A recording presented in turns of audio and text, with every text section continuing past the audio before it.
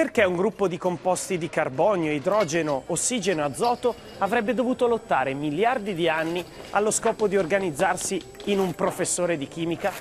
Beh, se il professore è Dmitry Ivanovich Mendeleev, la risposta è facile. 150 anni fa ha creato la mappa che ci permette di esplorare la realtà. Una mappa aperta, che si modifica, come la vita.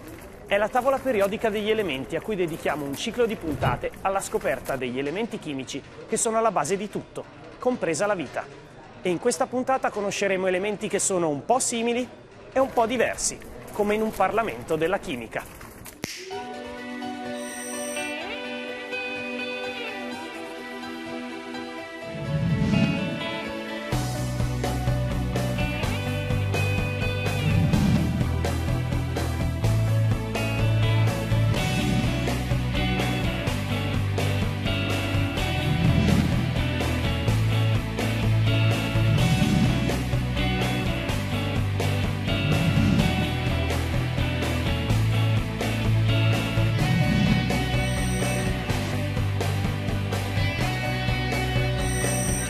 La tavola periodica è stata paragonata tante volte ad una mappa, una sorta di carta per orientarsi nella materia senza mai perdere la strada.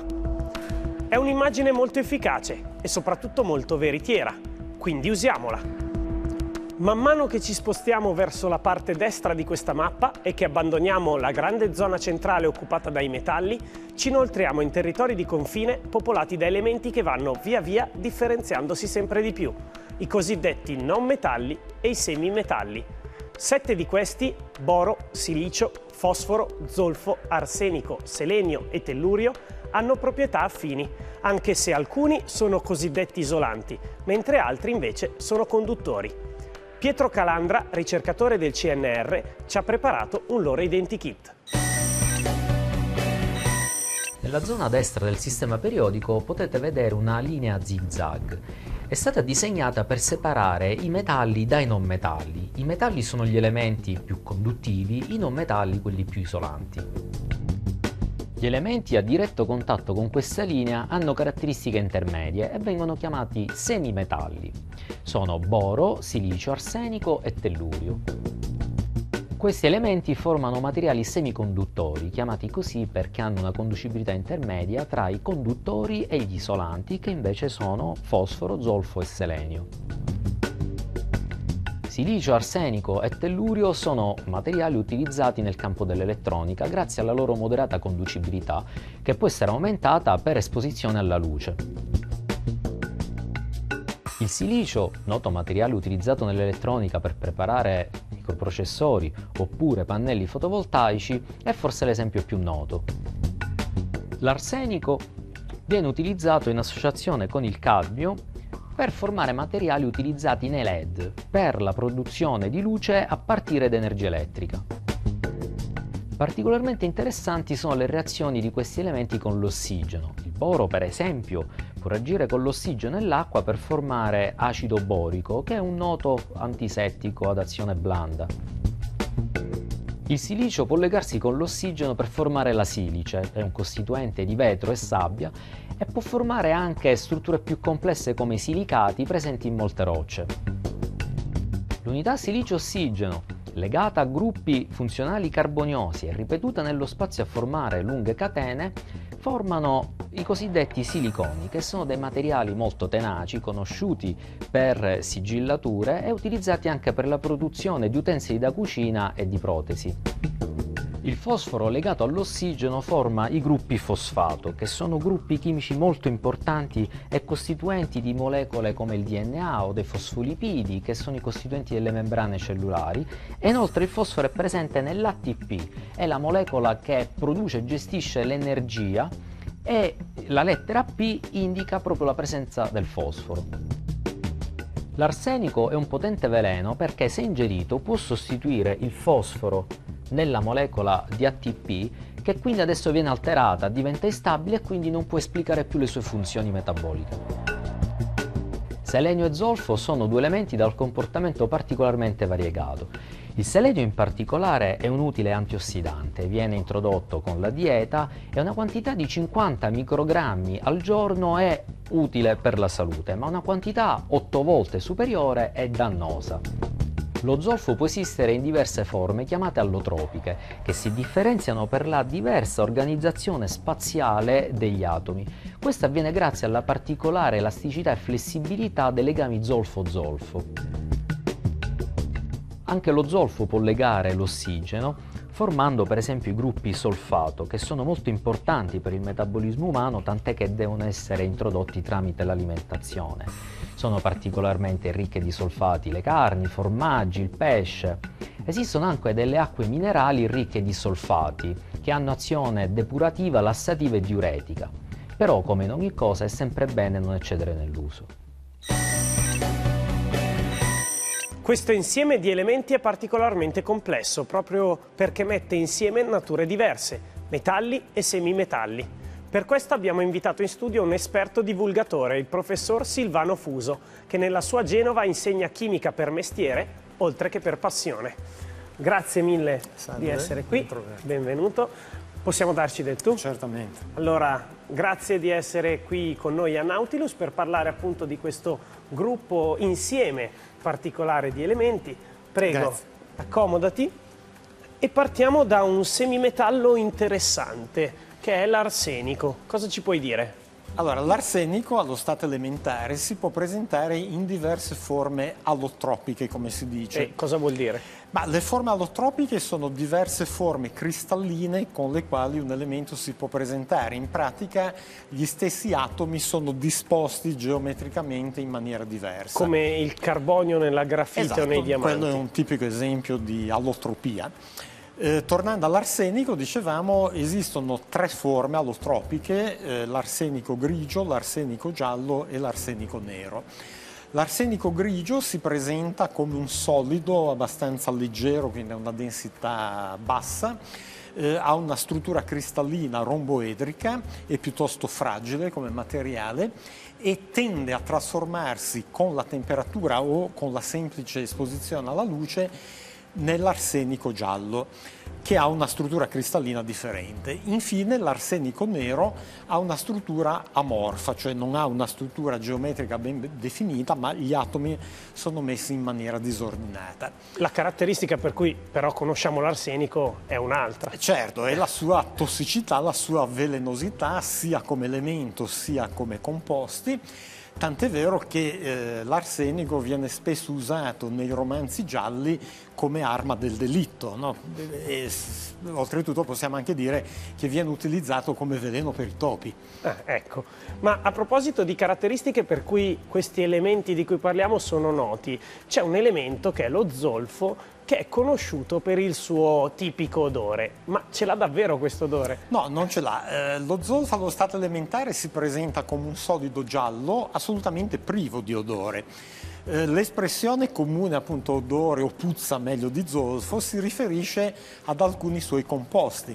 In particolare uno, che è l'acido solfidrico o idrogeno solforato, altrimenti detto, che ha il tipico odore di uova marce. Ad esempio, le acque sulfuree sono acque che contengono disciolte una certa quantità di acido solfidrico, da cui deriva appunto l'odore non proprio gradevole. Se poi noi bruciamo zolfo, otteniamo come prodotto l'anidride solforosa, caratterizzata anch'essa da un odore particolarmente acre, particolarmente irritante per le vie respiratorie. Grazie mille Silvano, Grazie torneremo fra poco per parlare di altri elementi, ora però approfondiamo l'argomento zolfo.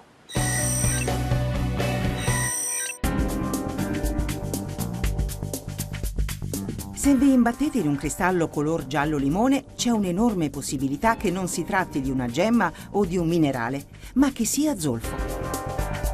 Proprio per la sua somiglianza con le pietre preziose, lo zolfo è uno degli elementi noti fin dall'antichità.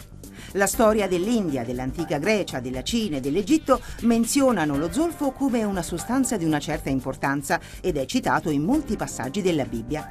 Il suo numero atomico è il 16, il suo simbolo chimico è S e il suo nome deriva dalla parola latina sulfur. L'utilizzo principale dello zolfo è la produzione di acido solforico, utile nell'industria siderurgica per la rimozione di ossidi, ruggine e depositi vari nei laminati di metallo o di acciaio, prima del loro utilizzo per la produzione di automobili ed elettrodomestici.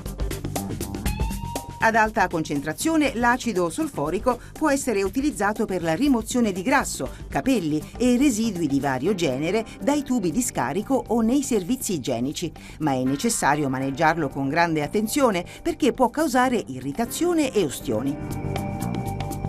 L'acido solforico viene utilizzato anche per la produzione di acido fosforico, che a sua volta viene impiegato nella produzione di fertilizzanti. I composti organici contenenti zolfo sono caratterizzati da un odore molto forte, persistente e disgustoso, molto simile a quello delle uova marce. È per questo che alcuni composti vengono introdotti nelle forniture di gas naturale, perché il cattivo odore segnalerebbe subito una perdita. I solfiti possono essere utilizzati per la conservazione o il miglioramento degli alimenti e sono contenuti in minima misura in tutti i vini in commercio. Lo zolfo è necessario anche alle creature viventi. Gli anioni solfato vengono prelevati dal suolo e dall'acqua di mare da piante e alghe, mentre nel corpo umano i solfati servono a produrre 2 degli aminoacidi necessari alla sintesi di proteine e alcuni coenzimi. Anche lo zolfo, purtroppo, può rappresentare un pericolo per l'ambiente. Quando carbone e derivati del petrolio non purificati vengono bruciati, si produce anidride solforosa e l'anidride solforosa nell'atmosfera dà luogo alle piogge acide. Ben ritrovato Silvano Fuso. Parliamo ora di un semimetallo, il boro, che è il quinto elemento della tavola periodica. Come si presenta? Che proprietà ha il boro? Ma anche il boro si può presentare in 2 forme allotropiche. C'è una forma amorfa, quindi priva di struttura cristallina, che si presenta di colorazione marrone. Poi invece c'è la forma cristallina, talvolta chiamata anche metallica, sia pure impropriamente, che si presenta di colore nero ed è caratterizzata da una durezza estremamente elevata. Tant'è vero che il boro nero occupa il grado 9.3 della cosiddetta scala di Mohs. Che cos'è la scala di Mohs? È una scala convenzionale che paragona la durezza dei vari materiali. Teniamo conto che il materiale più duro in assoluto è il diamante, il quale occupa il grado 10 della scala di Mohs. Ecco, adesso una domanda, una curiosità. Quando io sento parlare di boro, la prima cosa che mi viene in mente è il borotalco. C'entra qualcosa? Sì, c'entra, perché il borotalco è il nome commerciale di una miscela che contiene talco, che è un materiale, un minerale silicico, e acido borico, per cui il boro c'entra perché è un costituente dell'acido borico, che è un blando antisettico, per cui viene usato appunto in cosmetica, ad esempio nel borotalco. E il boro però viene usato anche in una tecnica che si chiama drogaggio del silicio. Che cosa ci puoi dire? Sì, dunque il drogaggio intanto in generale è una tecnica che tende a migliorare la conducibilità elettrica dei semiconduttori. In pratica in questa tecnica si aggiungono delle impurezze di elementi diversi, principalmente al silicio, che è il semiconduttore per eccellenza. Ci sono 2 possibili drogaggi. Se noi ad esempio aggiungiamo ad un cristallo di silicio un elemento del quinto gruppo, quindi che è il gruppo successivo al silicio, noi introduciamo nella struttura cristallina degli atomi che hanno un elettrone in più rispetto al silicio. Gli elettroni, come sappiamo, hanno una carica negativa, per cui questo drogaggio viene chiamato drogaggio di tipo N. Viceversa, se noi aggiungiamo un elemento del gruppo precedente, quindi in questo caso del terzo gruppo, come è ad esempio il boro, noi introduciamo degli elementi che hanno un elettrone in meno. Elettrone in meno significa una carica negativa in meno, che equivale a una carica positiva. Tant'è vero che questo drogaggio si chiama drogaggio di tipo P. Questi semiconduttori drogati N e drogati P si possono anche unire e creare quella che si chiama una giunzione PN. Queste giunzioni PN sono estremamente importanti in elettronica perché costituiscono i diodi, cioè in pratica sono degli elementi circuitali che fanno passare la corrente soltanto in un senso ma non in senso opposto. Se poi creiamo due giunzioni, quindi ad esempio NPN o PNP, creiamo altri elementi circuitali estremamente importanti in elettronica che vengono chiamati transistor. Quindi diciamo che al drogaggio del silicio dobbiamo veramente molto della nostra tecnologia. Il grosso sviluppo dell'elettronica si è avuto grazie a questi meccanismi di drogaggio. E il silicio, il secondo semimetallo di questo insieme, ha una storia molto affascinante, una storia che ci porta indietro di oltre 2 secoli. Il semimetallo e semiconduttore più diffuso sul pianeta è il silicio. Dopo l'ossigeno è l'elemento più abbondante della crosta terrestre. È il componente principale di vetro, cemento, ceramica e silicone. Lo scopre Jöns Jacob Berzelius. Lo ottiene riscaldandolo e isolandolo dal potassio in forma metallica con del silicio tetrafluoruro, bagnando ripetutamente il prodotto finché non è diventato polvere. Questo signore svedese è un gigante della scienza. Fin da bambino, era chiaro, sul suo diario scriveva: «Ho riorganizzato la mia collezione di insetti che sta affollando la stanza e ora include 369 esemplari». Oppure: «Dopo cena, madre Ingrid mi ha strappato i pidocchi dai capelli, lavandomi i capelli con una liscivia di sal nitro, idrossido di potassio». Jacob Berzelius nasce in Svezia nel 1779. A 9 anni rimane orfano, cresce con uno zio e la moglie alcolizzata. Da ragazzo studia poco, ma poi si iscrive alla facoltà di medicina dell'Università di Uppsala, dove c'è una delle più importanti scuole di chimica al mondo. Lui si laurea in medicina, ma il cuore spinge verso la chimica. Nel 1803 scopre il suo primo elemento, il cerio. Jacob è povero, riesce a stento a mangiare, ma a 28 anni, nel 1807, è nominato professore di chimica al Karolinska Institute di Stoccolma. Può dedicarsi alla ricerca. Nel 1808 scopre che l'acido lattico, precedentemente isolato nel latte, è presente anche nel tessuto muscolare. Inizia a interessarsi alla teoria atomica di John Dalton, in cui si spiega che la materia esiste in quanto atomi e che atomi di elementi diversi hanno masse diverse. La teoria non era stata provata, Dalton non era stato in grado di misurare con precisione i pesi atomici. Berzelius nutre dubbi sulla teoria atomica, ma si rende conto che se fosse vera, per la chimica sarebbe una rivoluzione. Inizia una serie mastodontica di misurazioni e di analisi di sostanze chimiche per scoprire i pesi degli atomi sempre che esistano. Non è in grado di misurare direttamente i pesi atomici, quindi la sua idea è di usare atomi di ossigeno come riferimento per confrontare i pesi degli altri atomi. Per prima cosa pesa gli elementi che può studiare come gas, vaporizzandoli se necessario. Poi studia le reazioni dell'ossigeno con i metalli per dedurre i pesi atomici dei metalli. Ma è facile sbagliare. Alcuni atomi di metallo si combinano con un atomo di ossigeno, mentre altri si combinano con 2 o più atomi di ossigeno. Insomma, è un delirio. La sua è un'opera quasi visionaria.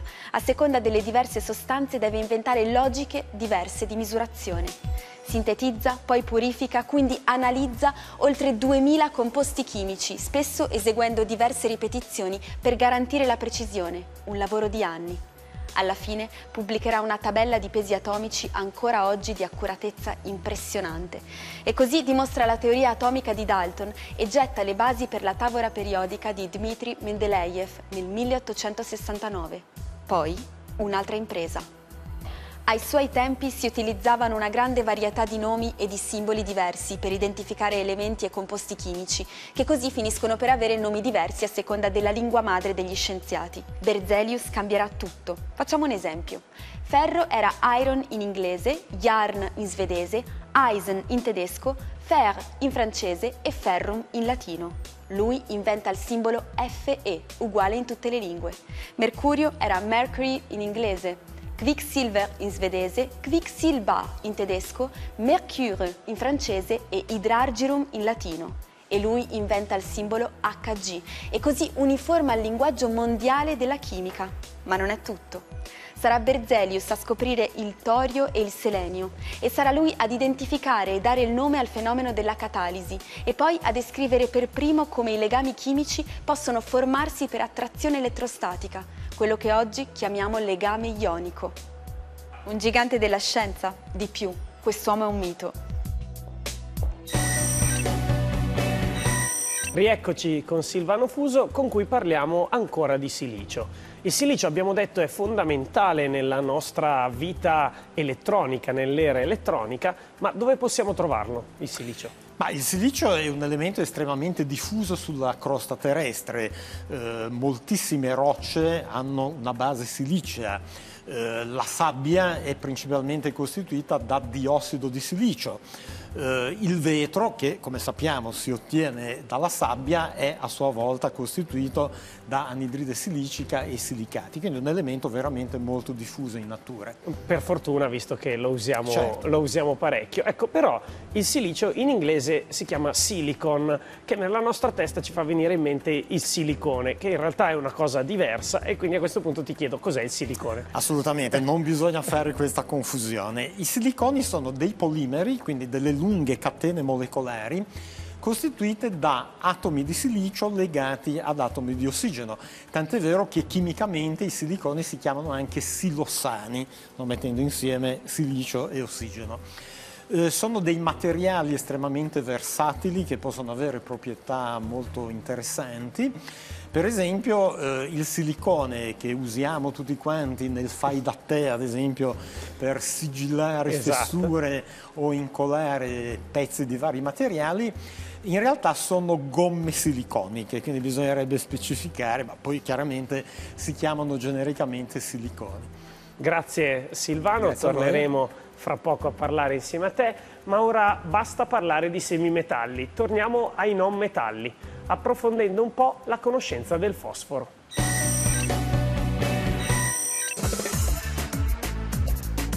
Il simbolo del fosforo è la lettera P. Il suo numero atomico è 15 e si tratta di uno degli elementi più importanti della tavola periodica. Infatti è uno dei costituenti della struttura portante del DNA e dell'RNA ed è presente nell'ATP, tutte molecole fondamentali per la nostra sopravvivenza. A dimostrazione della stretta connessione tra fosforo e vita, sappiate che il fosforo elementare è stato isolato per la prima volta dall'urina umana, mentre la cenere ossea era considerata una buona fonte di fosforo. È il secondo elemento minerale più abbondante nel corpo umano, secondo solo al calcio. Anche se non ci facciamo caso, la nostra dieta è ricca di alimenti contenenti fosforo. La regola generale è che se la vostra alimentazione prevede la giusta dose di proteine e calcio, è molto probabile che abbiate la giusta quantità di fosforo. Anche se il fosforo è una mano santa per la salute, averne troppo può risultare dannoso, poiché può causare malattie renali. Al contrario, alcuni problemi di salute come il diabete o l'alcolismo o l'abuso di farmaci antiacidi possono causare gravi deficit di fosforo. Oltre che del corpo umano, il fosforo è un componente essenziale dei fertilizzanti, dei detergenti e dei pesticidi. È un macrominerale molto importante per le piante e la sua presenza è cruciale per gli ecosistemi acquatici. Vi siete mai accorti che a volte una sostanza verde che ricorda il muschio galleggia sul pelo dell'acqua stagnante? Si chiama fioritura algale ed è causata dall'eccessiva presenza di fosfati e altri minerali nella massa d'acqua. Quando ci sono troppe sostanze nutritive nell'acqua, le alghe crescono rapidamente, ma muoiono altrettanto in fretta, causando un'alta concentrazione di materia organica che inizia a marcire. La decomposizione è un processo che consuma molto dell'ossigeno, quindi molte creature acquatiche muoiono per mancanza di ossigeno. Alcune fioriture algali sono dannosi addirittura per gli esseri umani e potrebbero arrivare a causare avvelenamento. Rieccoci nuovamente con Silvano Fuso e parliamo di fosforo. Il fosforo ha diverse forme allotropiche, quindi abbiamo detto si può trovare in natura in diverse forme. Quali sono quelle del fosforo? Sono principalmente due, c'è il fosforo bianco o giallo e il fosforo rosso. Il fosforo bianco o giallo è una forma estremamente instabile perché reagisce molto facilmente con l'ossigeno dell'aria, quindi si incendia spontaneamente, tra l'altro emettendo una luce piuttosto intensa, da cui deriva l'espressione fosforescenza. Questa caratteristica del fosforo bianco, ahimè, ha fatto sì che questo elemento venisse utilizzato nelle bombe incendiarie, no? Le famose bombe al fosforo, che sono veramente terribili perché provocano ustioni devastanti sulla pelle dei malcapitati. Il fosforo rosso invece è più stabile, quindi non si incendia spontaneamente all'aria, si incendia soltanto per strofinio, cioè l'attrito provocato dallo strofinio aumenta la temperatura e fa sì che si combini anch'esso con l'ossigeno. Ecco, a proposito di strofinio e fosforo rosso, è il fosforo rosso che viene usato per i fiammiferi? Ma allora, nei primi fiammiferi che vennero realizzati si utilizzava addirittura il fosforo bianco. Questo ovviamente presentava tutta una serie di problemi, pericolosi, anche perché il fosforo bianco è estremamente tossico, per cui i fumi emessi da questi fiammiferi presentavano una pericolosità notevole. Per questo motivo progressivamente è stato sostituito dal fosforo rosso e sono stati creati i cosiddetti fiammiferi di sicurezza, proprio perché non presentavano questi rischi. Sono quelli che noi comunemente chiamiamo fiammiferi svedesi, proprio perché vennero ideati da due chimici svedesi. Il fosforo compare sia nella capocchia del fiammifero, ma anche sulla superficie sulla quale il fiammifero viene strofinato, e presentano problemi di tossicità molto più bassi. Grazie mille Silvano per essere stato qui con noi a parlarci di questi elementi. Grazie ancora e alla prossima. Sul silicio c'è ancora una storia molto divertente che vale la pena raccontare. Risale alla primavera di molti anni fa. Gordon Kidd Till è un ingegnere americano. Ha appena sviluppato il primo transistor al silicio. Per presentarlo ufficialmente nell'aprile del 1954, Till organizza una conferenza per addetti ai lavori piuttosto singolare. Per sbalordire la platea, il nostro ingegnere decide di preparare una dimostrazione comparativa un po' estrema. Mettere di fianco due giradischi accesi, uno con transistor in germanio e l'altro in silicio, e poi immergerli in una pentola di olio bollente. Risultato? Il giradischi tradizionale si spegne, mentre quello al silicio invece continua a suonare. C'è un solo modo in cui un fisico può commentare un gesto del genere. Ingegneri, arrivederci alla prossima puntata di Nautilus.